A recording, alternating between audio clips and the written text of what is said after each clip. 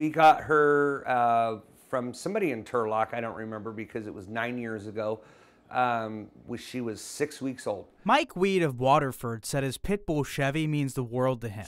She's a family member. So when Chevy went missing after the backyard gate was left open, it was devastating. We drove around town. We Facebooked, asking everybody. And just as Mike was about to give up hope, he got an email this week from the company his dog was microchipped through. They were requesting to transfer ownership information of Chevy, and it says your dog Chevy's chip information to new owner. After making some phone calls, he was able to track down Chevy to the Friends of the Animal Community Pet Rescue in Sonora, roughly 45 miles away from his home.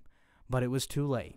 She was adopted out to a different family. So in a world of microchips, you might be wondering, how in the world could something like this happen? I reached out to the rescue shelter and the owner tells me they've been taking care of Chevy for the last 6 months.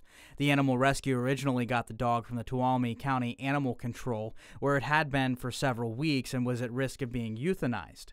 However, the rescue owner told me they never checked the dog's chip or tried to contact the owner because that responsibility falls on animal control. They had her for 6 months. That's a huge communication breakdown. Now the rescue's in contact with the new family to see if they're willing to return Chevy to her original family. Here's her with a sprinkler. And Mike is hopeful they'll do just that.